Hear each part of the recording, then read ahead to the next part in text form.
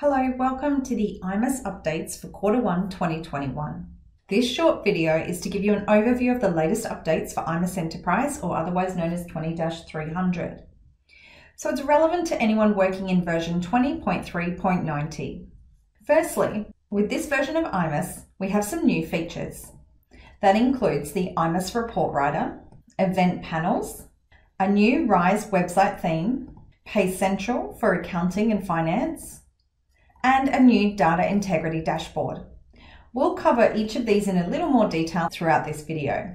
Here are some additional key changes or updates to iMIS Enterprise. For public users, there's now an option to be able to make partial payments through the website.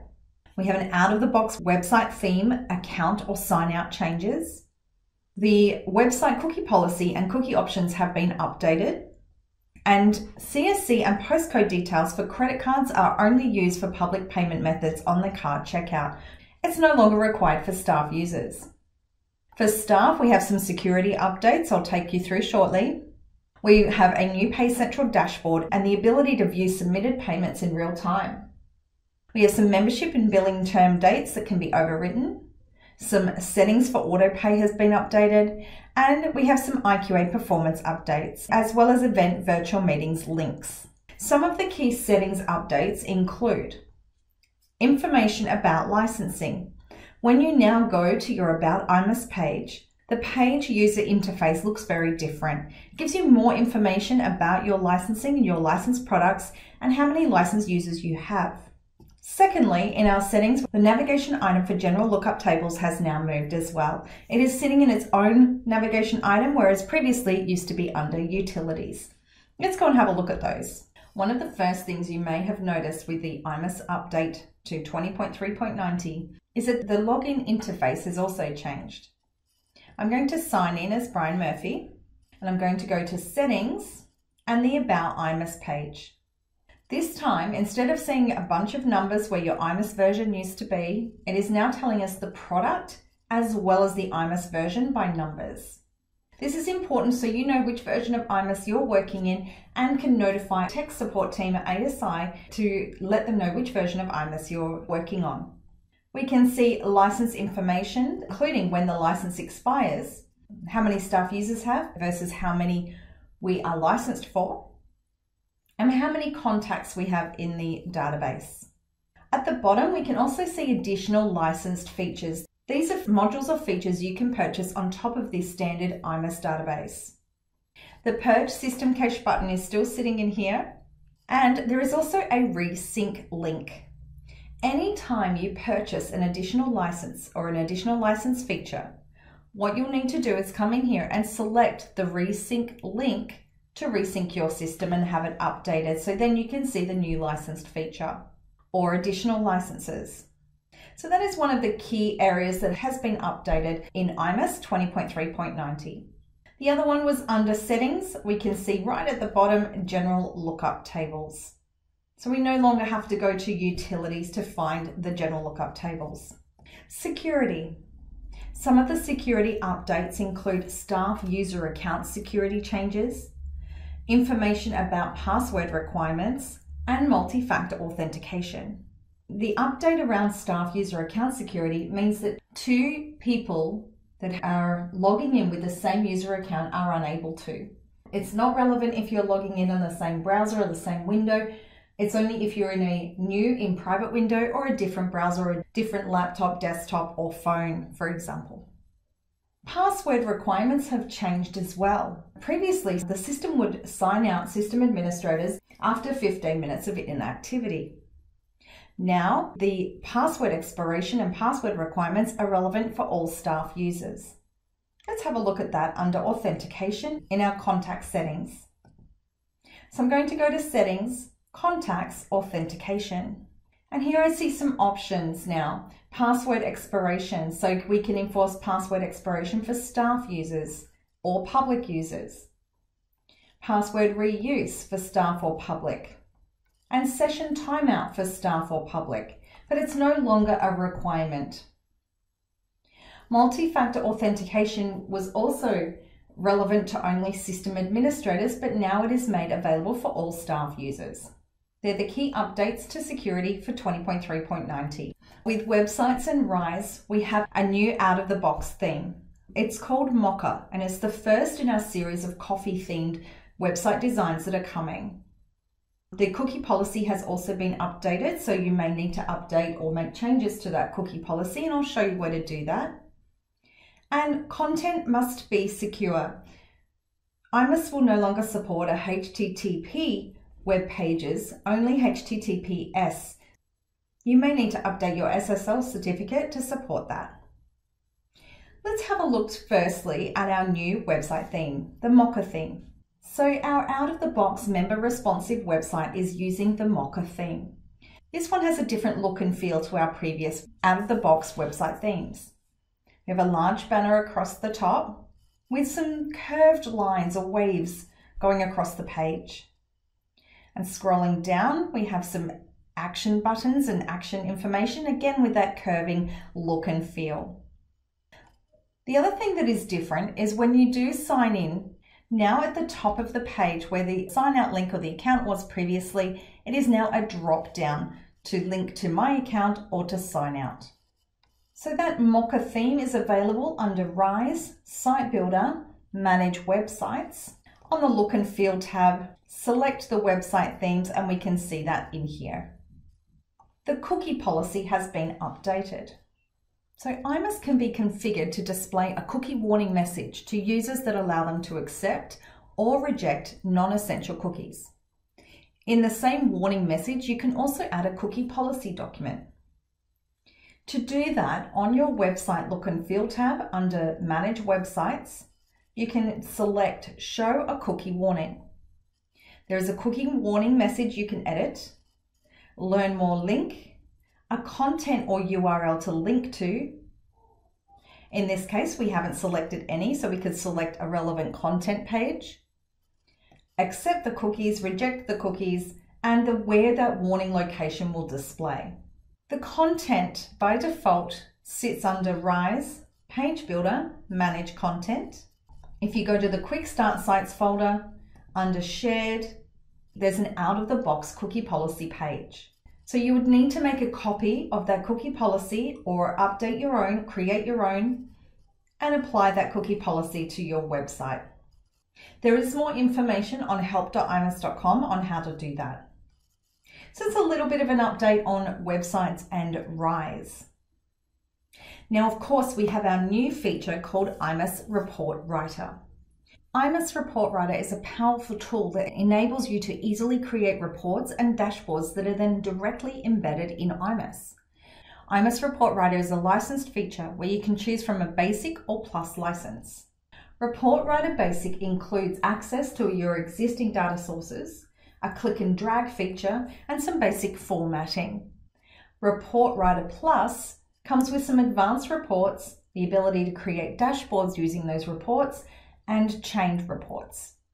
Now we do have an Essentials and a Mastering iMIS Report Writer course in the ASI Learning Hub that takes you through these elements in more detail. If you are licensed for iMIS Report Writer, you can go to Continuum and you'll see it at the bottom of your existing reports. You can easily create a new report using Express Views and using existing data such as contact information, using those data sources that you have in your iMIS database. There are some formatting options on the right-hand side of the page. And once you've added your fields and your formatting, you can easily see the data results by clicking on Live Data. You can save your reports and you can show visualization, turn your reports into a chart. Other updates we have is relating to finance. We now have iMIS Pay Central to act as our accounting and finance system. Some things included with Pay Central is a new Pay Central dashboard. It includes measurements relating to payments. We have Pay Central settings under Finance Settings where you set up your gateways, payment methods and payment method sets. Submitted payments, so you can view your submitted payments in real time using Pay Central. And third-party gateways are no longer supported in the US or in Canada. We'll go into Settings, Finance, Pay Central. Previously, under the Finance settings, you would have had a separate section for payment gateways, payment methods, payment method sets, and automatic payments. Now they're all located under the Pay Central menu. And we can see the various tabs at the top. These are your payment settings using Pay Central. Under Finance, you'll now see a menu item labeled Pay Central. Select it and you can go straight to your Pay Central dashboard. This has some information around payments received through Pay Central for the last 7 days, by payment method, auto pay if you use automatic payments, and year to date. You can click on Find Payments. So previously in Finance, this would have been its own menu item, or Payments and then Find Payments. You can find the most recent payments. If you're licensed for auto pay, you may see automatic payment transactions in real time as well. And you have Pay Central Live. Pay Central Live allows you to see those transactions and payments that have been made. You have filter options at the top that you can work with as well. Some other finance settings that have been updated. There are 2 new settings in here for you to work with. One being allowing non-staff users to enter partial payments, which means your public users could go onto your website and make partial payments for their membership, events, or products if you select this option. Also, if you are going to credit invoices, you can choose a refund method through the original payment method or by issuing a check. You can choose your default refund method for crediting invoices. That means when you go to Finance, Closing Procedures, Credit Invoices, you're recording them as a refund. You can record them against the original payment method or the payment method you've selected in those settings there. What do we have around membership and billing? One of the things we can now do is adjust term dates in the middle of a term. So if you want to adjust someone's begin date, their starting date for their membership, or their paid through date, their cancellation date on a particular billing line item, you can do that at any time and not have to wait for time of renewal. Let's go and find a contact record.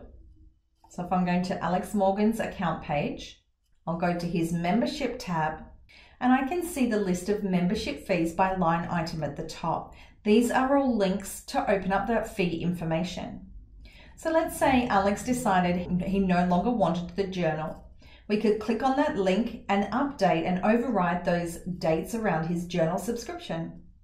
His begin date, his paid through date, or a cancellation date. You can add an adjustment reason as well.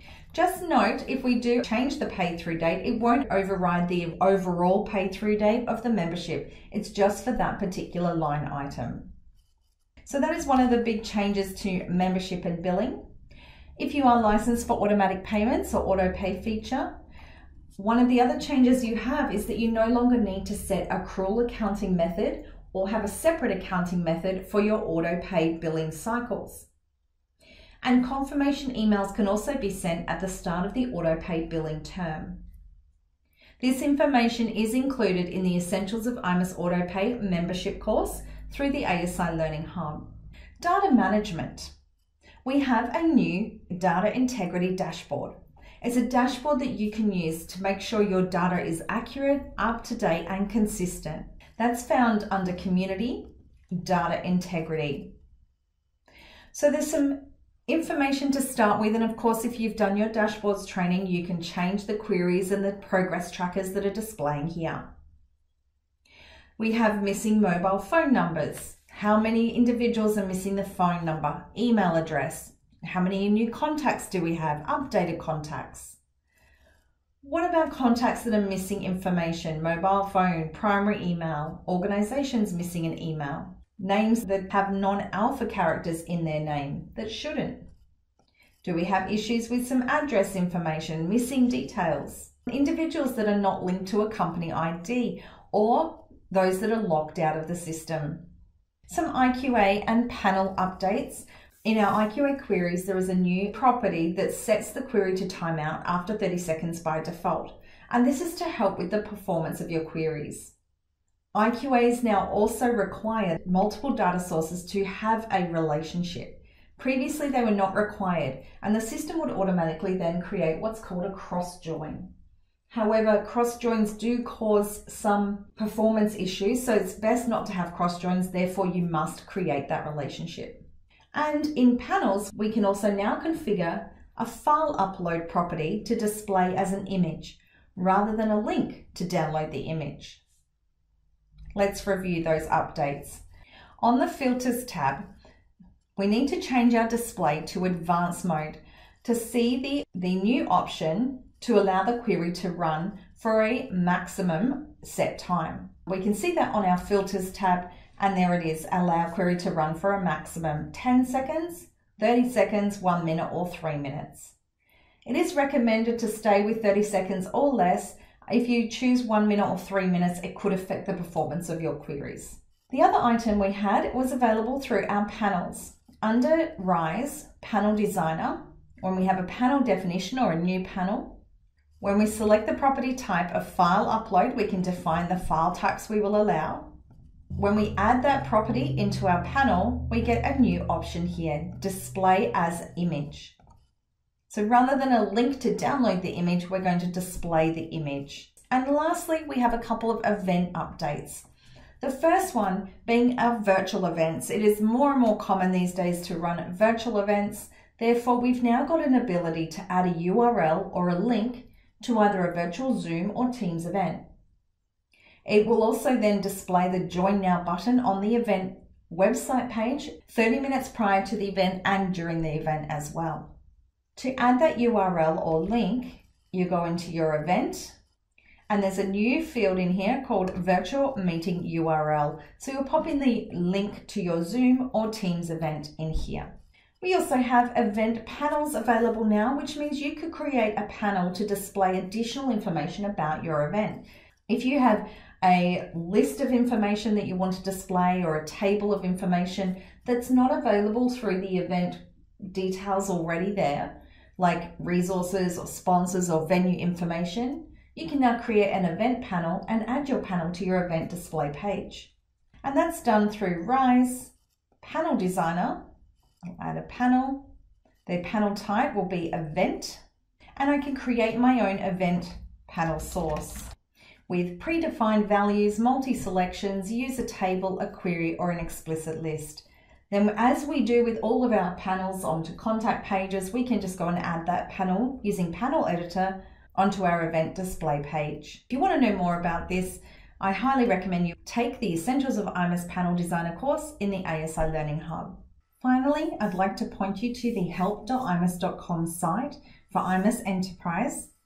If you go to new features and upgrade changes for either a new user or existing user, you can access all of this information and each new feature from here with further details for each one.